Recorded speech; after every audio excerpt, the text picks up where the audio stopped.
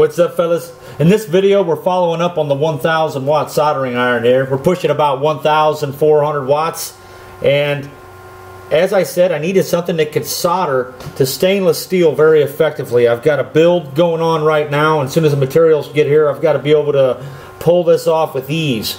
And wow, am I impressed with the performance of this thing. I made some DIY round stock out of some scrap materials that I had laying around the shop, and that's kind of another part of the project that I talked about. I told you guys I had to make some cones out of brass, and I've got a little bit of that in here too. Shows me smelting the brass and how I made the DIY round stock. So let's check this out. Alright, I ran out of brass the other day. We got the soldering iron tip completed.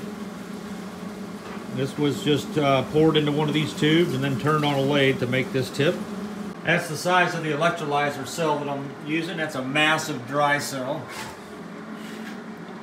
Okay, so these hydrogen flames are very hard to see. Whoa!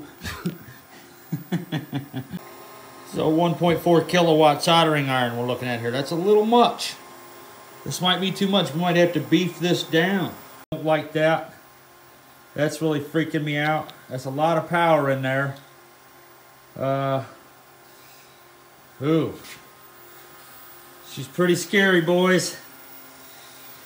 I am thoroughly frightened. Going with this stuff here. That's some good stuff right here for stainless steel. See what we can do here, guys. We're doing some stainless steel side. I'm going to do the push move. Let's do the push move.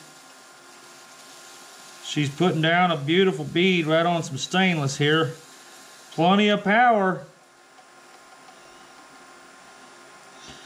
Well, the GoPro picked that up. This thing just laid a beautiful bead of stainless, or a beautiful bead of silver solder on stainless.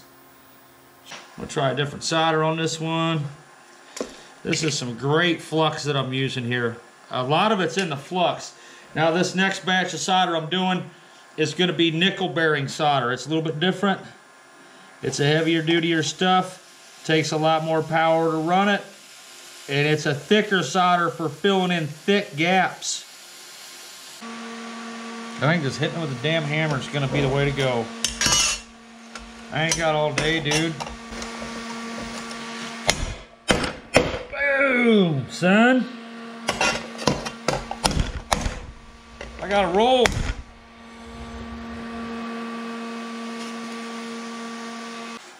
So this thing is, let's just face it, it's badass. I mean, wow, dude. This is in a low flux area. Yeah, I already don't like that much. There's splattered flux everywhere though, so it's probably gonna go ahead and do it. We were boiling it. That is just incredible tinning. Alright guys, so here's some brass scrap that I have, and this is all part of the same project. The soldering iron and these brass rounds. I built the soldering iron to do some more work to an item that's going to be shown at the end of the video, and this is kind of what we got going on here. We threw this in the forge for about 7 minutes, and we're using quite the air compressor to do this in that amount of time. This thing is screaming. It sounds like a rocket. It really is way past the jet engine phase with this kind of power drinking through it. I revved up the engine a little bit. It died on me the other day, and I wasn't letting that happen today, so I revved this thing up to about 85% power there. And here we are 7 minutes later with the crucible full of molten brass. And I'm just pouring it into these painted steel molds. I sprayed a little high-temp ceramic paint in there to stop it from literally brazing right to the steel. And we end up with something that looks like this. At which point I just kind of turned it on the lathe and eventually come up with some really nice looking round stock. This particular piece here gets turned into a cone, and I made kind of a makeshift taper attachment here. You see that piece of aluminum that I have screwed down to a stack of wood blocks? This is the Grizzly mini lathe, by the way. I'm pretty happy with this little thing, man. It's got some power. Look at the chunks of brass it can throw in your face. It does really well. It was about $1,500 buy, and I would definitely do it again.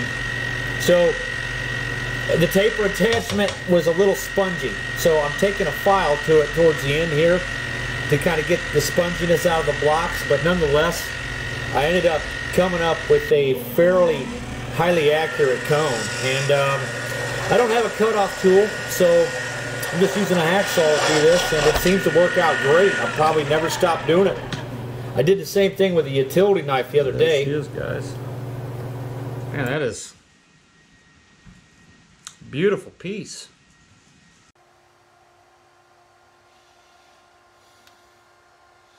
Not too bad.